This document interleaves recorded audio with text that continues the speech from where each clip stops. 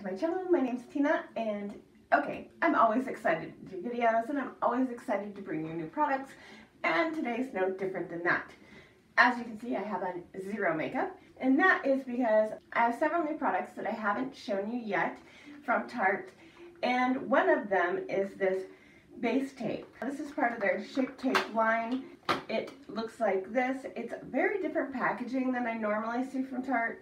It's plastic. It reminds me more of their sugar whatever line that I don't hardly ever buy. But it is a primer. I have not tried any of the balms, but it sort of reminds me of the one that everybody keeps talking about. It's super mushy.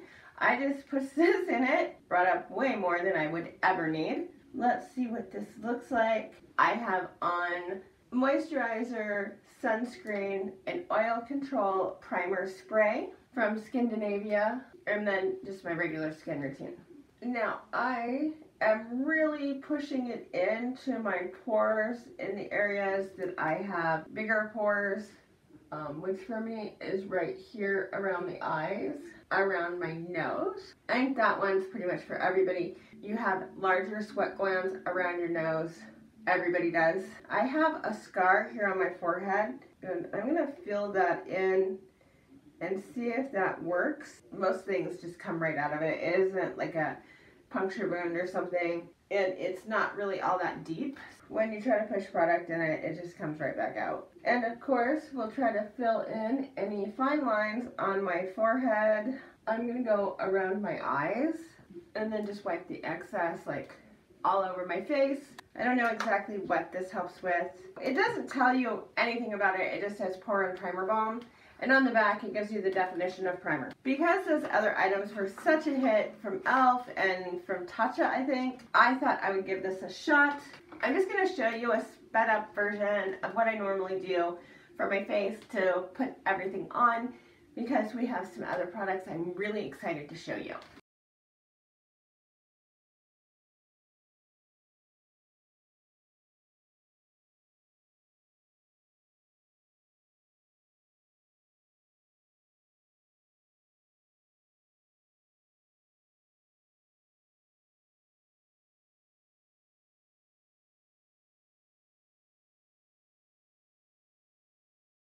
Now I'm going to do my brows with the Busy Gal Brow. This was on sale. I think it still is on sale at Ulta. I have not tried it, and now I'm a little afraid I got the wrong color.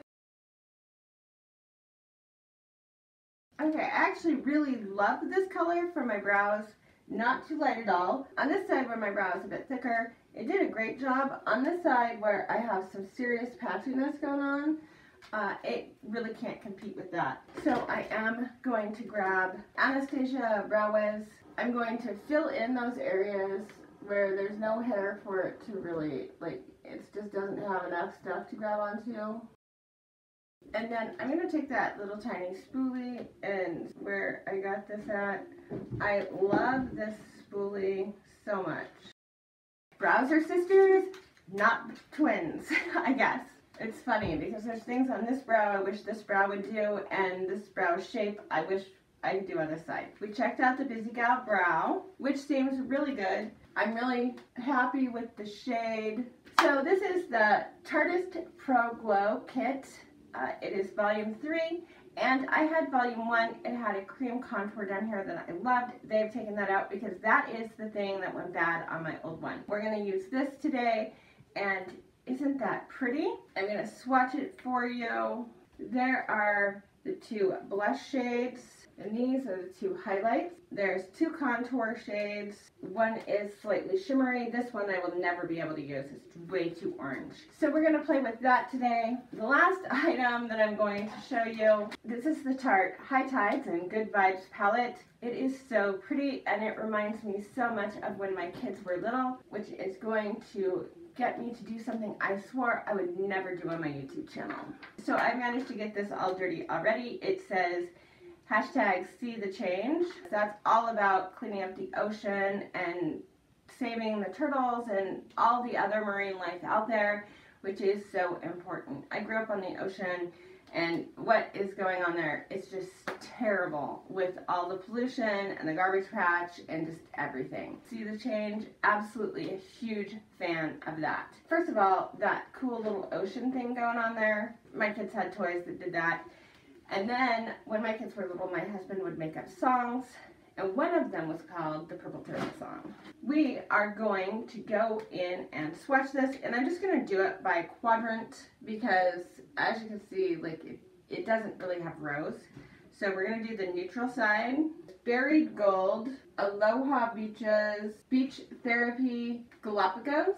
Then we have Turtleette, Waddick, Champagne Beach, and Beach Days, and those are not going to swatch great. They're meant to be packed on like this. So as you can see, it goes on much better when you do that. This aqua shade, gorgeous. And so then we're going to do these blues and the pink. The pink is South Beach. The light blue is Surfs Up. Dive In is a really pretty navy blue. And then there's a gorgeous deep blue shimmer. It's called Dive In. Holy crap, how beautiful is that? I just managed to put my nail in the Galapagos shade. That's sad. I'm going to take this beautiful baby blue and just start working with it. I'm going to try to use that as my transition shade. And now I'm going to grab a clean brush and I'm just going to blend the top of it. That is such a pretty shade. So the other day I did a look with this and I hated the way that several things I did turned out. I messed up. It was me, not the palette. I just tossed that whole entire footage. I did keep a couple pictures. I will put one up there. The look was alright, but I knew that I could have done a better job if I had understood what I was working with a little better. So that is why first impressions sort of suck. These shadows, though, stay on gorgeously. Like, I had it on for 12 hours straight, no problem at all. First, I'm going to take this Dive In on a blending brush, and I'm just going to do the crease and outer corner. And that shade is so intense. This is a huge diffusing brush, and I'm just tapping in a tiny bit. And then I'm blending again. It looks like I've gotten some of the glitter in it, which is a risk.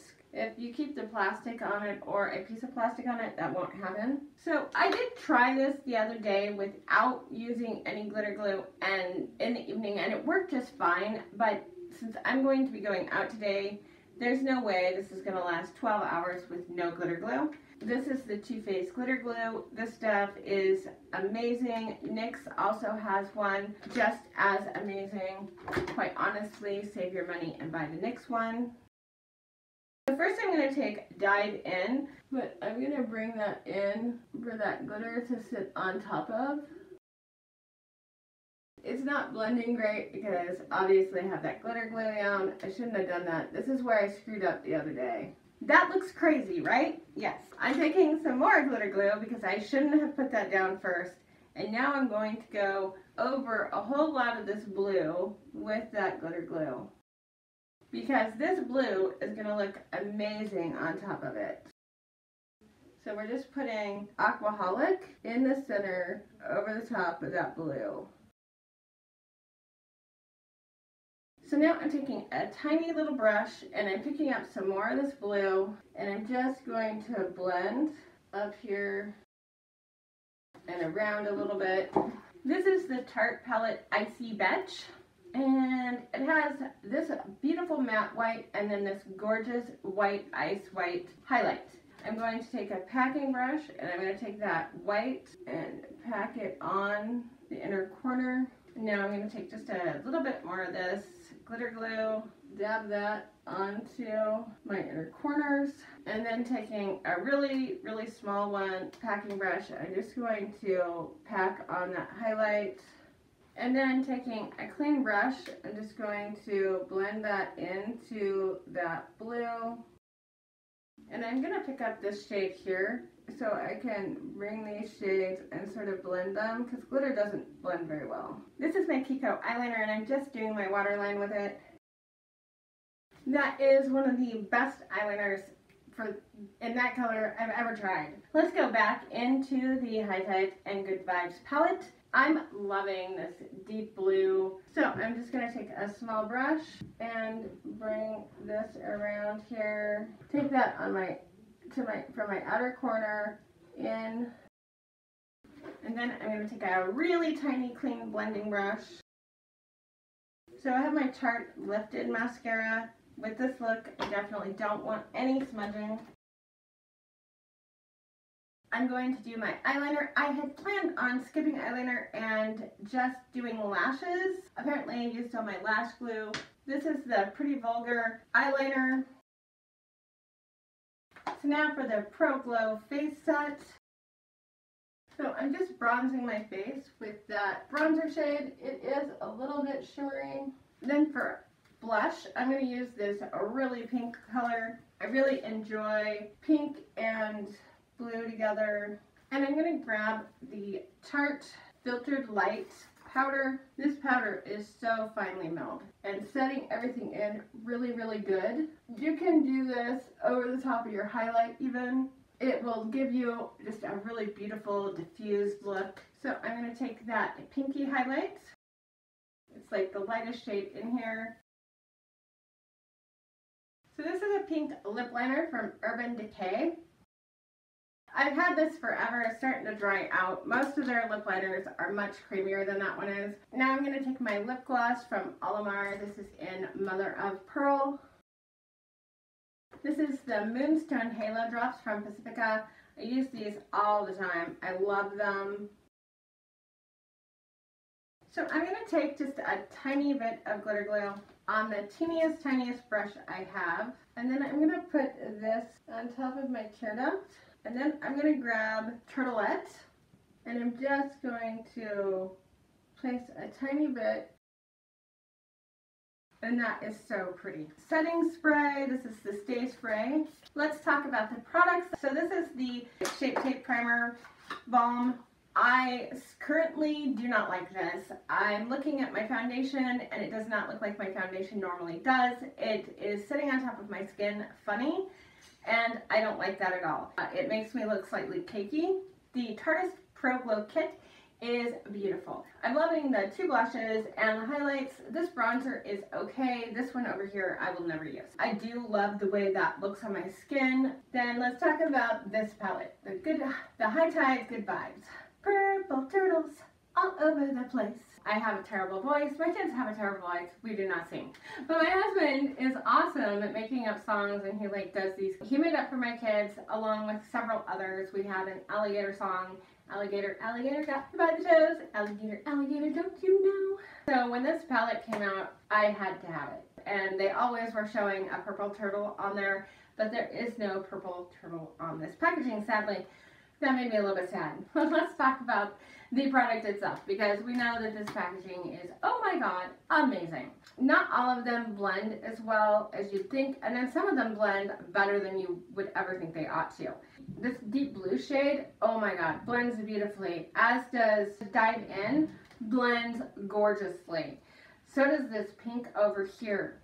What I don't like is if you try to use this shade here, the beach shade underneath the blues, it does not look pretty. You almost have to use this side of the palette or this side of the palette and not mix the two. Unless you do a cut crease or something, they just don't blend well together and they turn really muddy looking. I did find that I really enjoyed working with these. I do enjoy these glitters a lot. You do have to use glitter glue or at least wet your brush with some setting spray.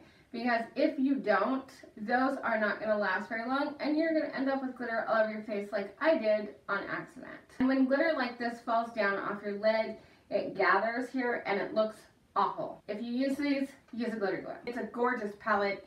It's got a ton of looks in here because it does have those two different sides. I have not had any trouble blending them at all. Yesterday, it was a 12-hour day and I was canning and everything. At the end of the day, it looked almost identical. There was a little bit of creasing in this chunky glitter. I don't care how good it is. It's going to crease. You're not going to stop that from happening. It doesn't look awful if you're looking straight at it, but like if you get up close to it, it's not pretty. But I found that to be true with any of this type of glitter. It is a learning curve to learn how to work with it. I love the fact that my husband made up that song, and this reminds me, like I said, so much of my kids' childhood, like everything about it. Just the turtles. This thing reminds me of one of the toys that they had. The nostalgia of it really sucked me in. And I love that you can't base the whole thing on packaging. I'm glad that it does work well. I hope you enjoyed this video. I will talk to you guys later. Thank you so much for watching. Bye!